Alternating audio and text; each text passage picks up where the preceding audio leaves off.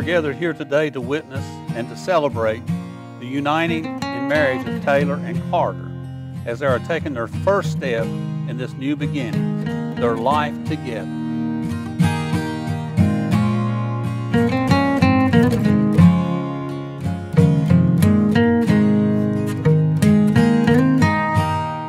The ability and desire for one human being to love another is perhaps the most precious and fulfilling gift that has been entrusted to us. It is an all-consuming task, a lifelong endeavor, the journey we've been preparing for all of our lives. Loving someone is a reason to stretch beyond our limits, to become more for the sake of the other. It is to look into the soul of your beloved and accept what you see. Loving is the ultimate commitment which challenges humans to become all that we are meant to be.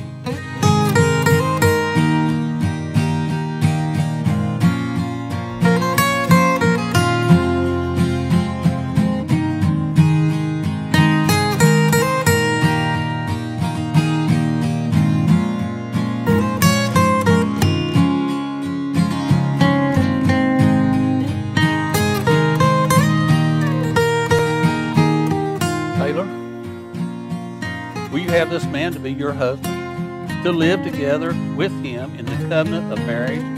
Will you love him, comfort him, honor and keep him in sickness and in health, and forsaking all others, be faithful unto him as long as you both shall live?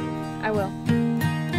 Carter, will you have this woman to be your wife, to live together with her in the covenant of marriage? Will you love her, comfort her, honor and keep her in sickness and in health, and forsaking all others, be faithful unto her as long as you both shall live? I will.